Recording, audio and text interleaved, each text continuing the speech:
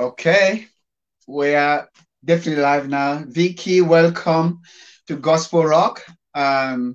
Gospel Rock, it's not really, the name means gospel, good news, rock, Christ. So it's the good news of Christ, Gospel Rock. That's all it means. So I just wanted to welcome you to Gospel Rock. And how are you? I am very blessed to be talking with you today live. I usually just hear from you, back Yeah, and forth on Messenger. It's really good to see your face, hear your voice, and amen. be as close as we can be this way. Absolutely. Just for technical issue, can you take that on Facebook at the moment? Uh, Is it visible? I've got Facebook up, but I can't find you. Okay, let me double check that myself. You see, this is technology and this is live, so we're not worried. So let's see. I was Here, hoping that. here we Go are. ahead. Oh, you can see it now? Yes. Okay, so from my Facebook, you can share on your Facebook. Okay. It's a little And bit and then delayed. you mute the sound on your phone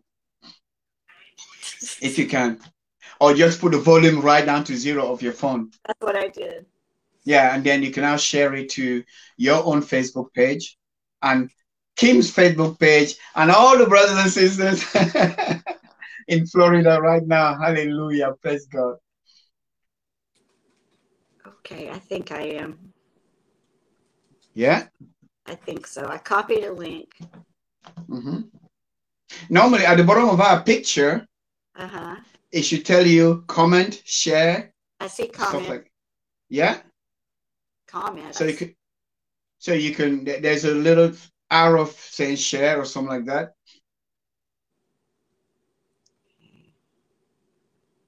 Share to group. Yeah. Okay. I'll share to Keep going. equipping and Yeah. Whichever. Yeah. Yeah. okay. Because I don't want to move. If I move from my screen, it might take us off. All right. So I just want to leave it on. To the public group about equipping the saints. Yeah. Amen. All right. Yeah. Thank you. So basically, today we're talking about fighting the good fight. And it's a topic that you and I will probably share interest on. But what do we mean by that? What we mean by that is that for me, as I read the Word of God, which is the only thing I have in front of me all the time, is that the Word of God needs to be believed. It's not something we discuss and argue over. We need to believe the Word of God, and because when God speaks, it's a king. It becomes law. This is as simple as that, and there's no democracy. So, but the attack on the Word of God has been happening since the Garden of Eden. The serpent asked Eve, has God said? Because it's always been about questioning what God says. And now, if you now have a double-minded about what God has said to you in his word, suddenly the faith goes out, because to believe is to have faith. They're both the same. So if you cease to believe 100% on what God has said, suddenly what will happen is that you will not walk in faith anymore. You will not truly believe anymore. You'll be double-minded, and that becomes a challenge. And one of the challenges that you and I be facing is that some of the brothers and sisters, Christians, Jesus says this, and they say, yes, but. Go ahead, my sister. So that's a real problem with the church being unified. Because so many, denominations are kind of based on, well, this is what Jesus says, but let's make it good for our culture. Let's make it good for our modern times. Let's change it up a little bit to make it more usable to us. And I think back about when Lazarus had died and had been dead 4 days. And his sister said, well, I know that, that we'll experience the resurrection in the last day. And Jesus took it farther and said, I am the resurrection and the life. Do you believe this? And that's what it comes down to. Now, do you believe it? And I think we have to constantly ask ourselves, do you really believe it? Because it's not natural. It's not natural to believe it. And absolutely. Thank you for that. Because that's the question. Keep going, sister, please. If we don't read and study and know the word and be equipped, like your title for your group is, if we are not equipped for this work, then we're going to mislead people and cause division, because we will have invented God in our own image. Mm-hmm. And that is a major challenge, and it's a serious one, because the point of the whole thing, you nailed it. Do you believe now, not in the future? Do you believe the word of God now? Do you believe what he's saying to you now? Because that's the whole point. But now, if we're struggling to believe, there's no problem if we're not understanding. We could ask the Holy Spirit, and he will help us to understand. He opened our understanding in Luke chapter 24. That's what it says. It says he opened their understanding so they could comprehend the scriptures. And so we have all the tools available. We have the person of the Holy Spirit available to help us. But Christians need to believe what God says rather than believe their experiences, rather than put their faith in what has happened to them. I have a brothers and sister Christians who, when I say to them that their salvation is secure, they say, oh, you're trying to say, so I can go and sin and do whatever I want to do because my salvation is secure. And I'm thinking, why do you think about that first? Why can't you say, thank you, Jesus? Oh, my Lord, I'm going to love you more. I'm going to serve you more. Why is it that I always think straight away, oh, so you think now I can sin and I will not be punished? I'm thinking, what Bible they reading, and why do they always do a beeline to the sin issue rather than thinking the righteousness issue, rather than thinking? So for me, sometimes it's like you're making void the word of Christ, who says, I will lose none. Nobody will snatch them out of my hand. My sheep are given to me by the Father, and it is the will of my Father. I mean, all of those scriptures. And then they go, oh no, but he says, yeah, but if you don't continue. And I'm thinking, you weren't the author of your salvation. Who doesn't? He's you. I mean, if you say you're without sin, you're a liar and make God a liar. 1 John 1:9. There we go. Boom. But this is it. Hey, recently, you don't wake up in the morning thinking, oh, I can't wait to sin. Let me go find something quick. But sometimes we do wander this way, or maybe a little bit that way. God reins us in. We're poor wayfaring strangers. We're aliens in a strange place. We're on our own. We're just stumbling along, and he makes the path straight. He makes the way smooth. He keeps us in the palm of his hand, under the shadow of his wing, where we're safe. And if we start to get off, he's the one that says, whoa, back this way. It's kind of like if you're training someone, you're going to not let them just keep going and going until they fall off the path. You'll go after the one sheep and bring them back. I like what you just said. It's very deep what you just said.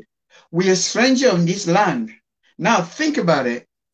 We are stranger in a spiritual realm. Mm-hmm. So that's why we need our shepherd, the Holy Spirit, to lead us. So it's possible, like you said, that we can wander off in the spiritual realm because we're stranger to it. So we need a total infilling of the Holy Spirit to help us. So no wonder why sometimes we can wander off. Go ahead. If you think of it as being a sailboat on a body of water, and the wind blows this way and the wind blows that way.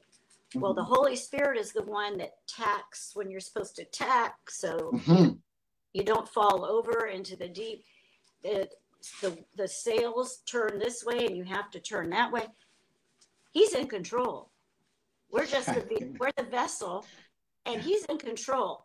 And of course, if the wind blows this way, he's going to have to turn the sail that way and get us back to the stream of the wind that he wants us to maneuver in. We can't do it on our own. We can't sail our own boat. Exactly. And it's funny because the analogy you're making is that we are on the sea. Now, we're not used to the sea. We're not used to be with people of the land, firm ground. So now on the sea, we have to rely on the boat and the wind and everything. And the Spirit, Jesus said in John chapter 3, he said the Spirit is like the wind. You don't know where it's coming from. You don't know where it's going. So is he who's born of the Spirit. And I'm thinking, that's true. We are we're not familiar with the walking in the Spirit. Galatians 5:16, walk in the Spirit so you don't fulfill the lust of the flesh. So it's normal that the Holy Spirit help us. So it doesn't mean if I made a mistake today, now I lost my salvation. Now that's it. No, we are in him. We are not outside of him. By faith, by the saving faith, we belong to him.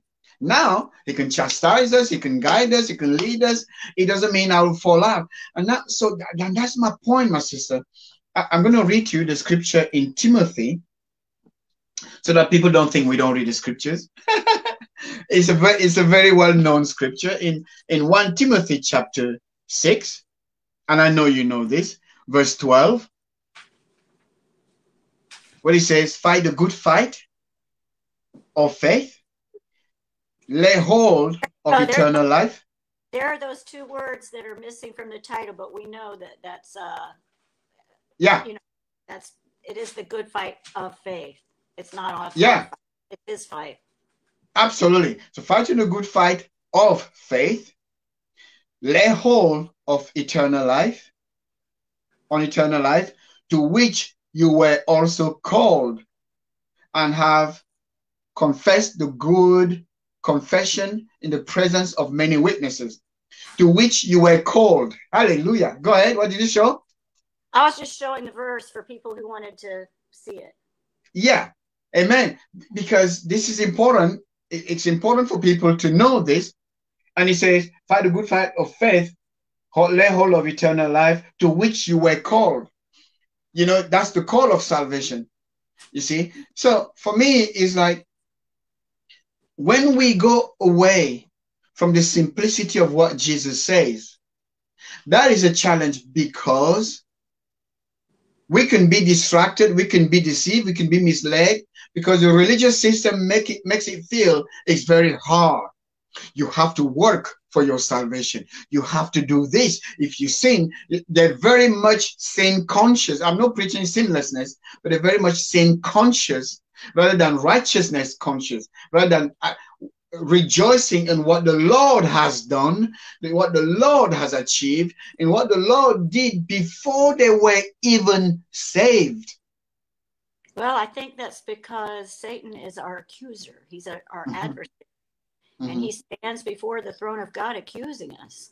He wants us to think about that. He wants not only us, he wants the Father to say, look, that's sin, that's sin, that's sin. And Jesus is there, our advocate, to stand between, the wrath of God. Yeah. And any little thing that Satan can point out as our adversary, adversary to, and Jesus says, no, that one's mine. It's finished. Amen. And it's for me, if we can believe that simplicity of the gospel, if we can believe that and put all our trust in what he said, in what he's doing as a high priest, interceding for us, Hebrews chapter 7. If he's interceding for us, standing in the gap for us, presenting his blood to us, in Hebrews chapter 10, it says, with one sacrifice, he has perfected. Past tense, Hebrews chapter 10, I can turn to it again so that people know we're not just saying these things. because that should be our comfort. It should make us cease from worry all the time. In Hebrews chapter 10, it says, verse 9. Okay. Yeah. So Hebrews chapter 10, verse 9. Maybe you want to read in your translation when you have a second. I use the English Standard Version. We talk We talk a lot in our Bible studies about translations and how I know they are. So I generally do this. Then he added, "Behold, I have come to do your will." He does away with the first in order to establish the second. Verse 10. And by that will have been sanctified through the offering of the body of Jesus Christ once for all. Have been sanctified. Past tense. That's done and dusted. Before I even came to faith, I found out about this. When I came to faith, then I found out about this. So it's like I'm finding all the treasures. So what I do is, as we fight the good fight of faith, we need to focus on what Jesus has achieved, what Jesus has, because otherwise our faith would be in jeopardy in terms of, and I pray to God that it doesn't happen, because I pray to God that we begin to believe in that simplicity of the gospel, on what he has done. Otherwise, we're making his work void.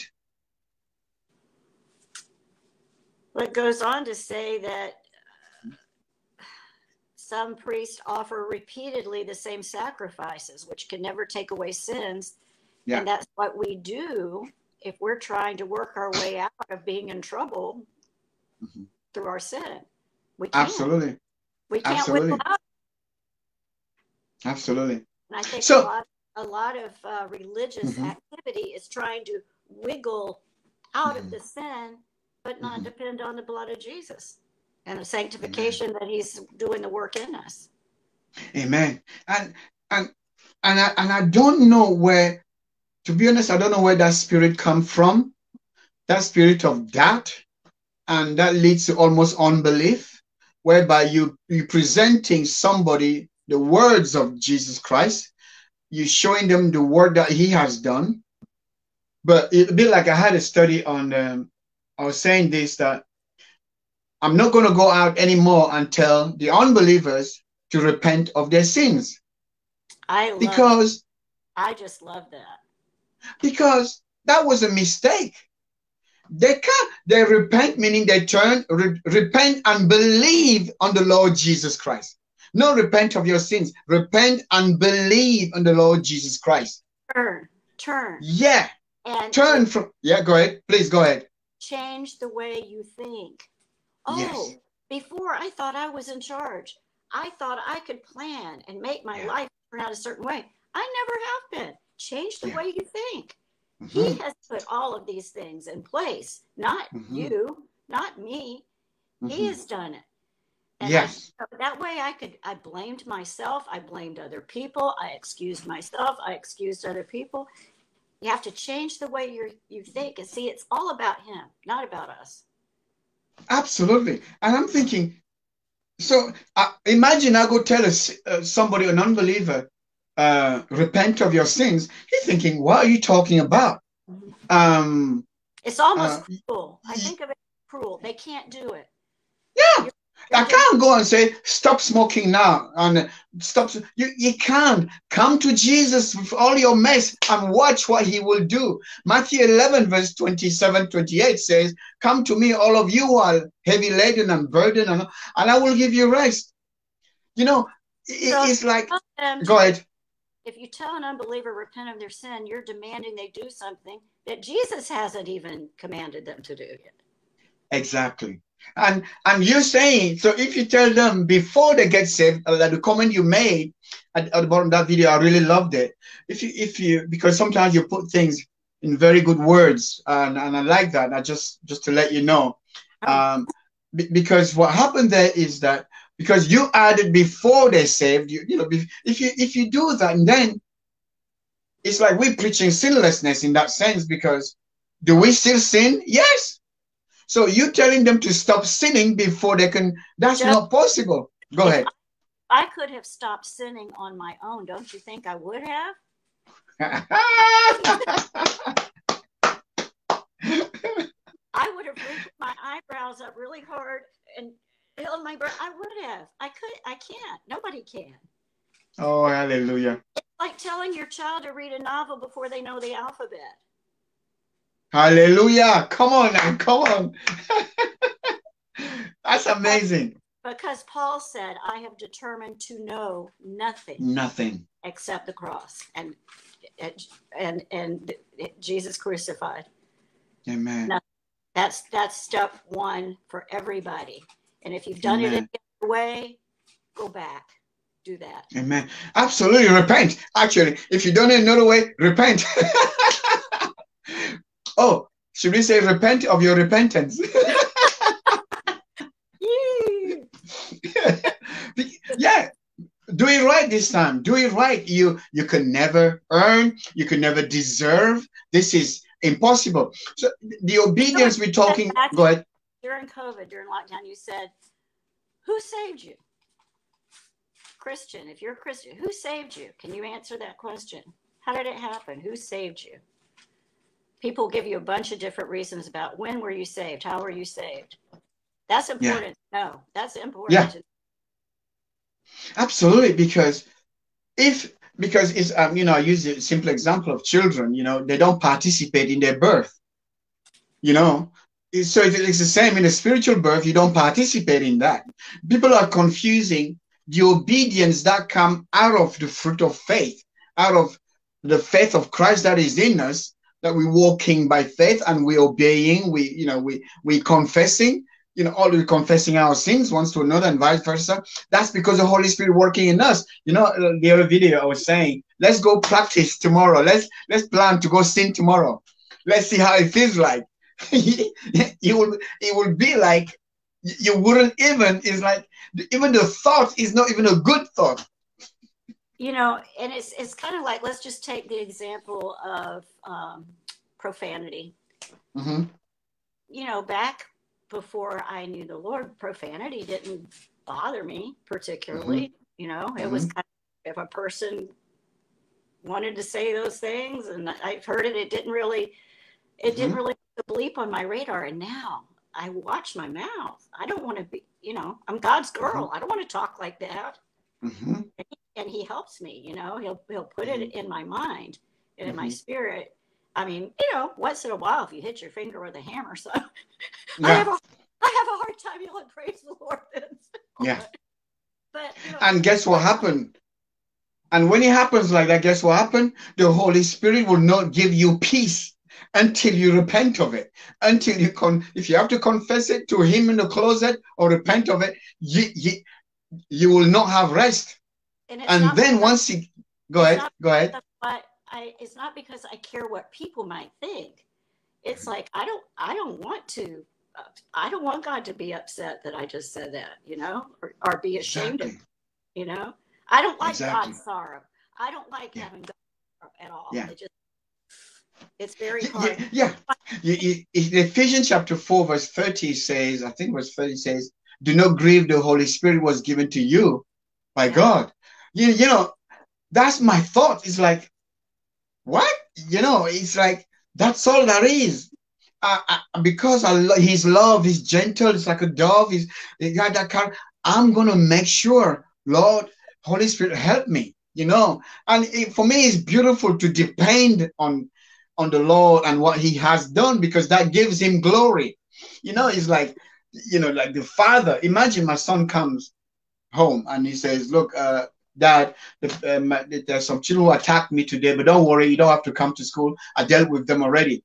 I'm like, you're depriving me from becoming a father. I want to go and show myself up like a father. And like, what's going on here? This is my son. I remember when Miriam argued with Moses, and she went, wow, God speaks to us as well, blah, blah, blah, blah. God, the Bible says, suddenly he appeared at the tabernacle of meeting, and he told them to come immediately. It was like, bang, you cannot mess about with Moses. I speak to him face to face. Who are you? Out. And that's how the Father will defend and protect us. That's how you can't mess about. Now, Never mind Moses. Never mind Abraham. Christ, his beloved son, in whom he is well pleased. You're telling me, and who said nobody was snatching him out of his hand? Come on, man. He can't fail, as you very well said. Come on. He's always faithful. Always. That's a fact. He's not trying. He's not something. No, he's learning. You know, I had another thought. There was another, still in Timothy, 2 Timothy chapter 3, no, chapter 4. We can read verse 7. 2 Timothy 3. 7 and 8. No, 2 Timothy 4, okay. Verse 7 and 8.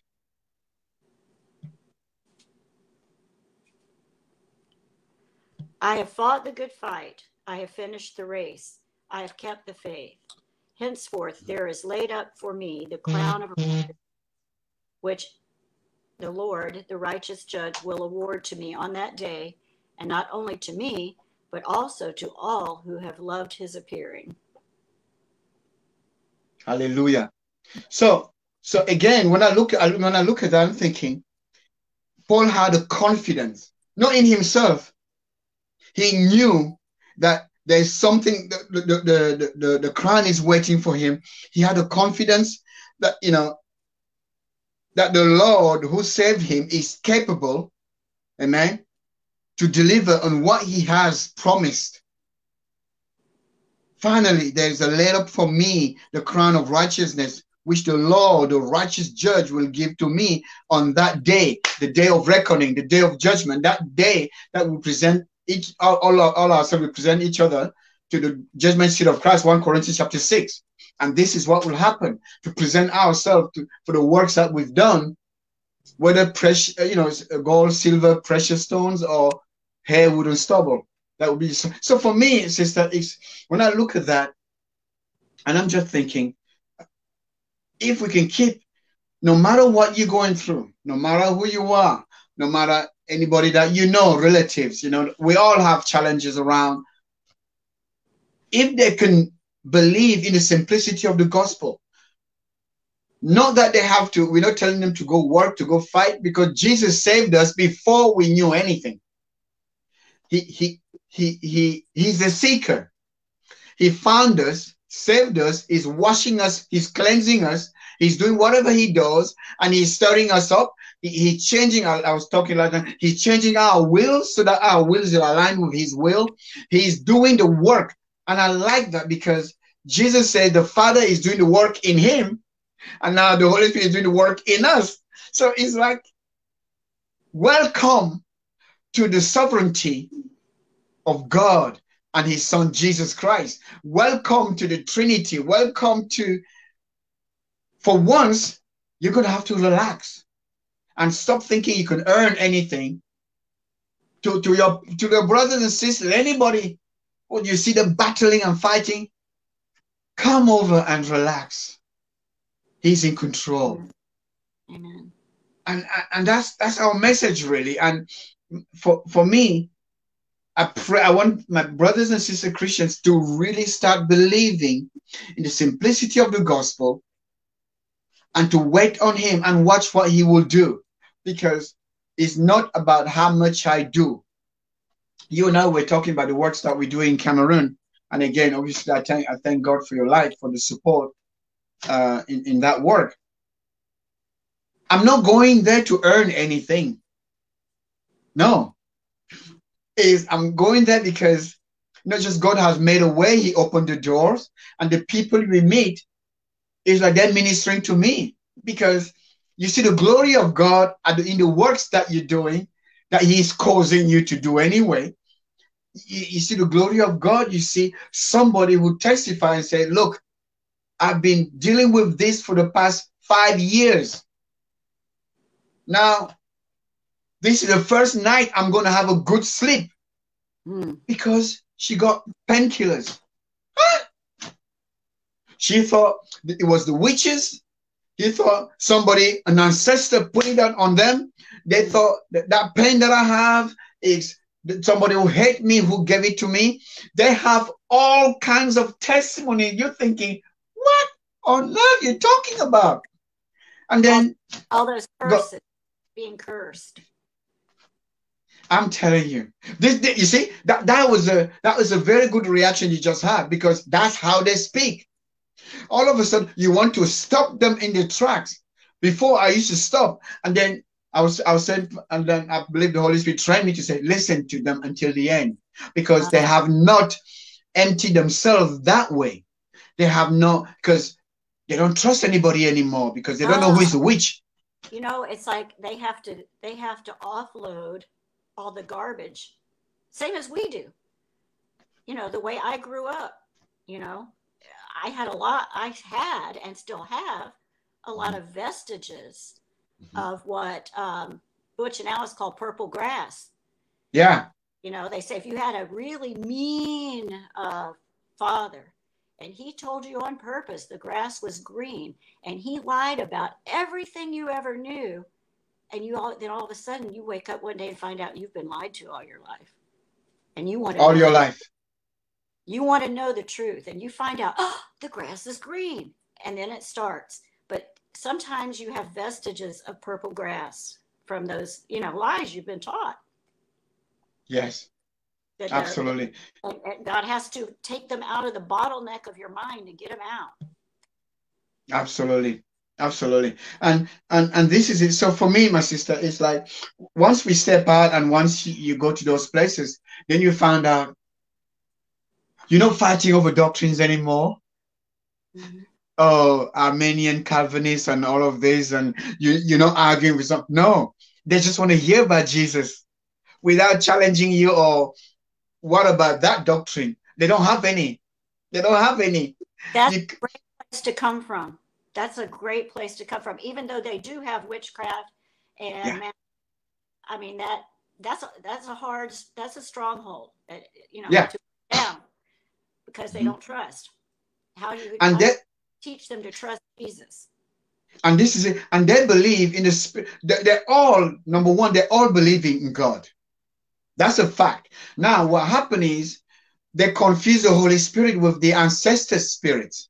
They're not confused. They think the Holy Spirit, when talk about the Spirit, is the ancestor spirits, that they have to go do rituals so that he can come and speak to them about the things that will come. That's the same thing with Mormonism.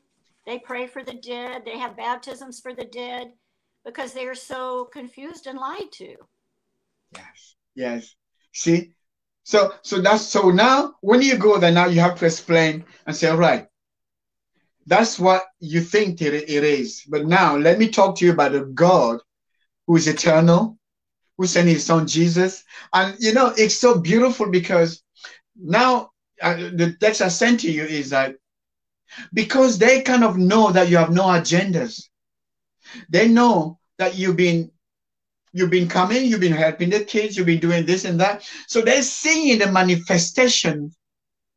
So now they can believe in what you're saying because you're not trying to get something out of them. They see the love. They see the demonstration of the love. And it's like, so they can sit, my sister, you don't even, listen, you don't need to open the Bible. You can talk to them. And then it's only when you finish, after you like, oh, Lord, thank you. Then now, because you have to prepare some Bible, I'm looking for French Bibles there. I'm trying to associate with, you know, sometimes you have to go back to the Catholics because they have Bibles available there so that they can read. And now some of them don't read French even, they're illiterate. So you have to have somebody. So one of the prayers, apart from the volunteer teacher, we're finding a volunteer English teacher, and we're looking for a volunteer pastor, but someone who has an understanding and who can translate the French Bible to the local patois. So these are the prayer target that really, if you were to pray. Hi, Karen, God bless you. Thank you for joining us. I have our dear sister Vicky Rose with us, Karen. God bless you, and thank you for joining us. Yeah.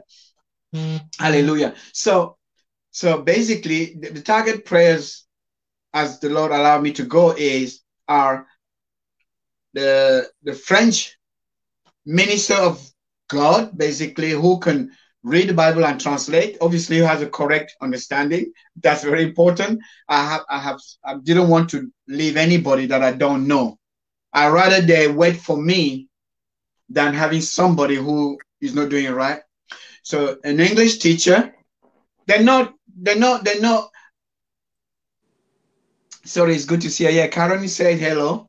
You know, she's happy to see you, Vicky. Karen is our number one. You know, we come a long way since 2014. You know, we know each other for a long time. Amazing.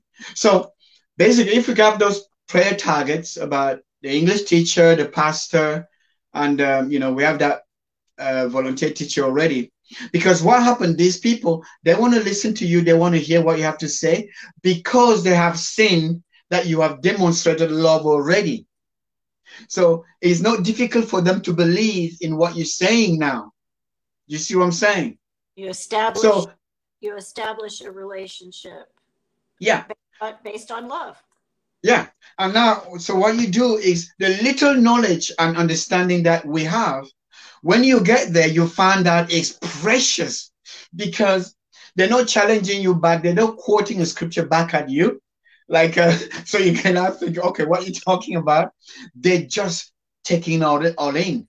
They're taking it all in. And the kids keep them, because the kids remember what you say quickly than the older people. Mm-hmm. So the kids will keep telling, please come. So it's an amazing, and like I said, I pray to God, whether Karen, whether you, Vicky, whether anybody, one day you will come, because this time we're going to put the lights. So we will have electricity through the solar panel. Hallelujah. That's big. Yeah. So we're going to continue to support the other few kids will be added to it.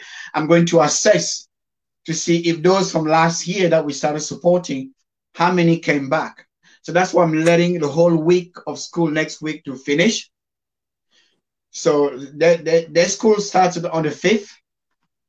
So I'm letting that continue, because some of them have to come back slowly. Then on the 12th, then now we meet with the school, so we can see, now we would have seen who's come back, who's not. We can see the parents, what is such and such, are they still coming, and assess all of that. So that's why my presence is needed, but mainly for the gospel. Good. Yeah. So again, now coming back to the topic we're talking about, keeping the faith. I believe if we can keep the simplicity of the faith, it will go a long way. And if people can see the faith in action as well, it will go a long way. So we need to simply believe. And one of the things, because you know, sometimes we've been fasting many times, and then until I read Isaiah 58 a few years ago, and he's saying, this is the fast that I've given you, to lose the bond of wickedness, to feed the poor. You know, if you see anybody naked, you clothe them. That was in Isaiah 58, long time ago. So, because generally when a Christian fasts in the West, we fast from food. Oh, I'm not going to eat for a long time. Yes, that's good, but it's not really what God is really after. You know, a Hindu fast, you know, Muslim fast. You know, you have to do more than what they do. So it's never really about food. It's about focusing on what God wants us to do. You know, I was naked, you clothed me. I was in prison, you visited me. So it's action. There are things to do while you are setting yourself apart in that fasting. There are orphanage to visit wherever you are. They're always in every city, in every major cities. You go in the highways and byways. So the food that you say you're not eating, you can give that food under the bridge somewhere. You know, that's, for me, it's an active thing. It's not a passive, locking yourself away kind of thing. So it's like reviving the faith, my sister. Let's awaken the faith again, so that good fight is fought on the right foundations. Well, we've covered a lot, haven't we? Hallelujah. Hallelujah. But so there you go. The gospel of the cross. We can never absolutely. We can never start anywhere else but there. None of us. Absolutely. Absolutely. We can't start with repenting of our sins without the cross. Mm-hmm. Amen. Amen. And the cross is central to what we do. The cross is central to what we talk about. And the cross is central to everything. And I believe the cross is for me, it's the end of the old and the beginning of the new. I believe the redemption that happened at the cross, because it says, if anyone is in Christ, he's a new creature. It doesn't feel that way, but God knows he will be renewed. So, and I believe the cross, if we can understand the cross, that's key, central to our faith. Without a cross, our faith is nothing. You see? And we were talking about what Christians that we know in all of our cultures and countries get it twisted because of cherry picking the verses they like. Yeah. Altering them and only using half the scripture instead of the whole context of the sentence, like they overcame by the blood of the Lamb, the word of their testimony, and did not love their life unto death. That gets left out. Yeah. We're good with the blood of the Lamb. We're good with the word of our testimony. Yeah, but not until death. What? Yeah. So it's, do you believe? Do you believe what he says? The whole thing, not just bits and pieces. It's so often you hear a sermon and one little line. The whole sermon is based on a sentence that's taken out of context, and then the pastor adds to it from, stories that you would read on Reader's Digest or something. It doesn't get down to the real spirit of the word. Yeah, it's true. And again, this is where, like we said, if you can read the Bible without an agenda, if you read the Bible without, if you notice, I just added fight the good fight of faith. Yeah. Now it's clear to as many as possible on the bottom screen. If we can, it's funny, sister, correct me if I'm wrong. We come to faith knowing nothing. And then after that, it wouldn't be faith if we knew so. And then after that, we begin to fight over doctrines. We begin to fight over, their different camps. It's like, what's wrong with people? What's wrong with people? We come to faith like sometimes, you know what? I tell you this. I love to remain a child of God, not a great man of God.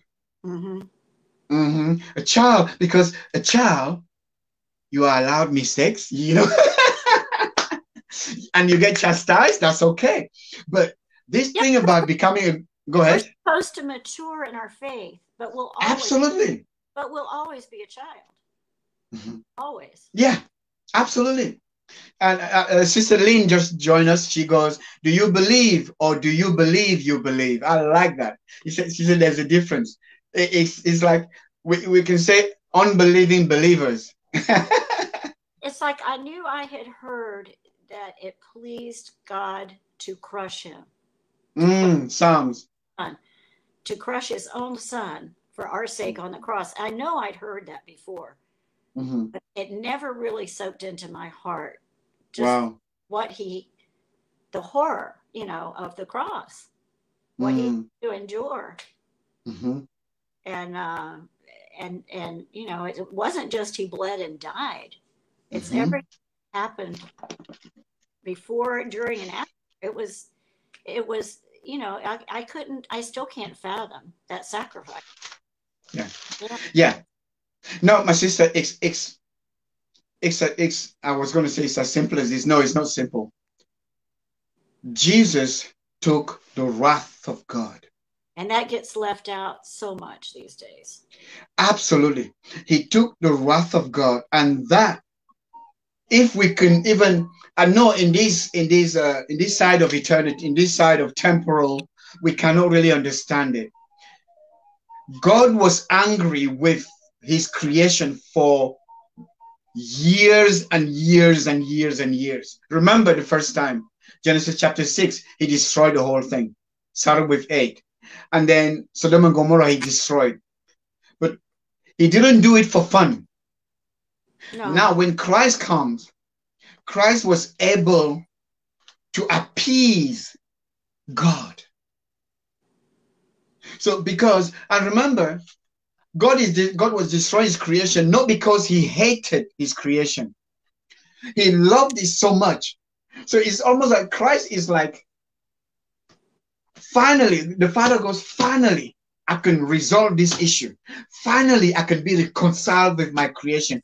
Finally, I found one who will fulfill all my will. Finally, Jesus, Hebrews chapter 10, verse 5 says, I have come to do your will, oh God. You know, a body you prepared for me. Hallelujah. To do your will. It's like, you remember before the cross, he goes, the hour is coming. Oh Lord, take this cross away from me. But nevertheless, this is the way. This is what I came to do.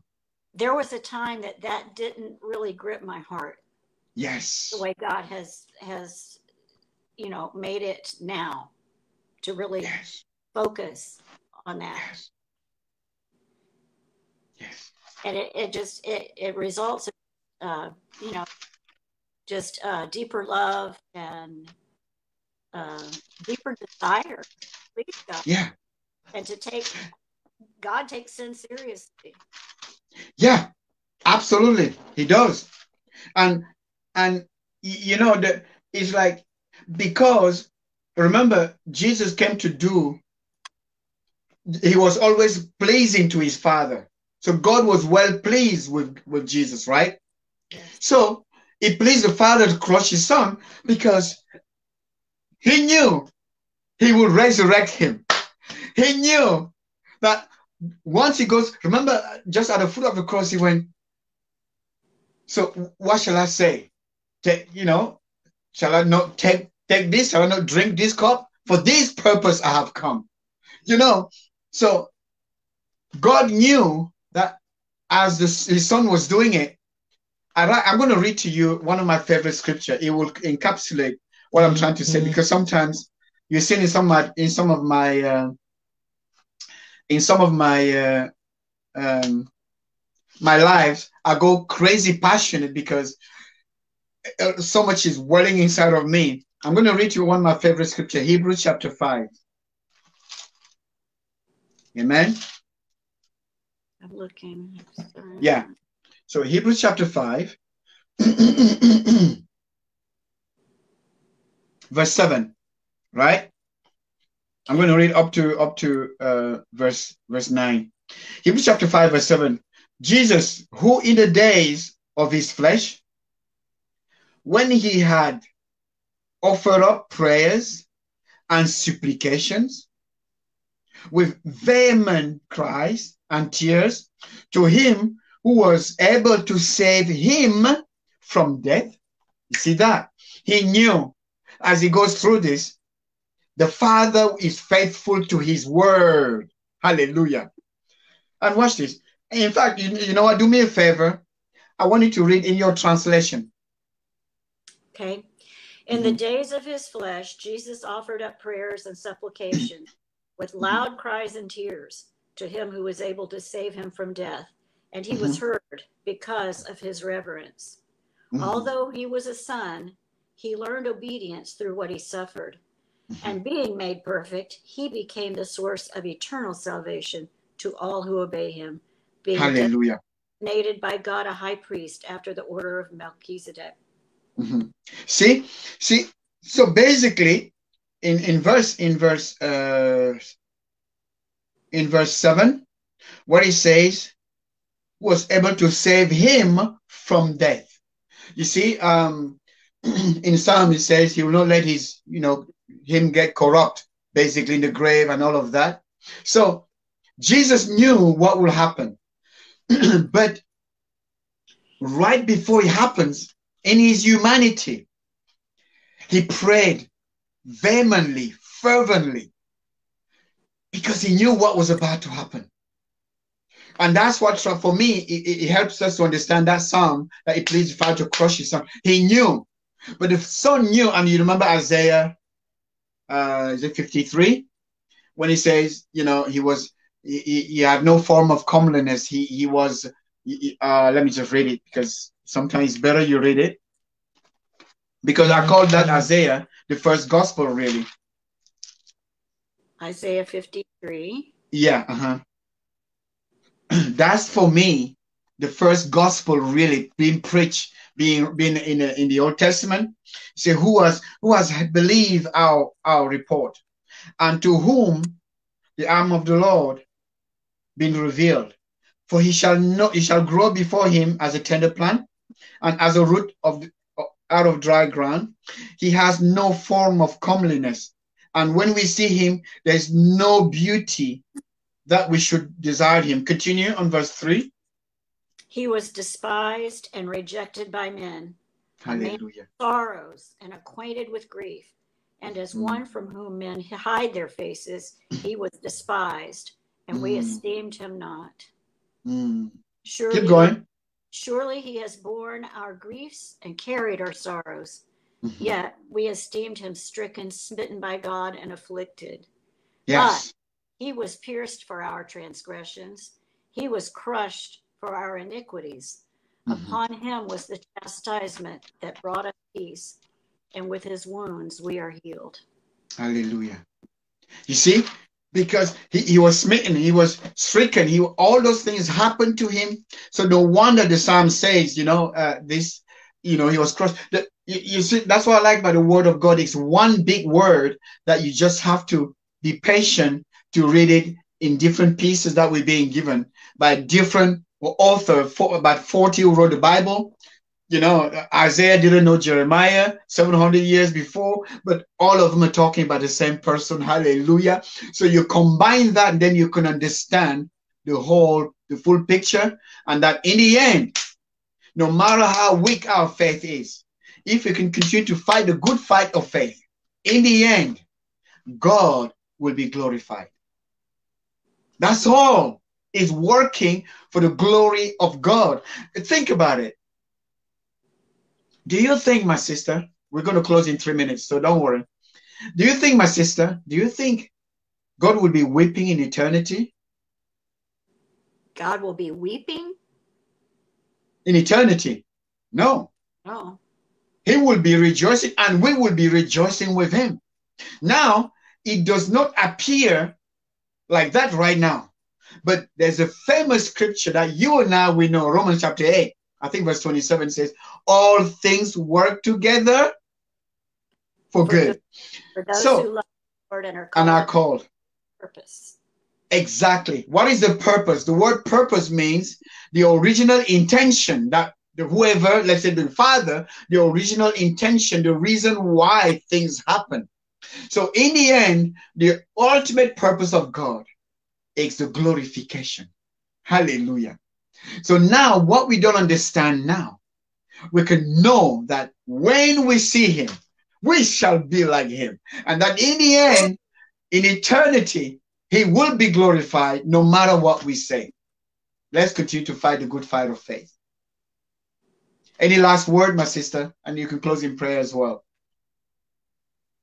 It's just exciting to live during these times and to know that the Lord is in control and that we're not. That he's God. Amen.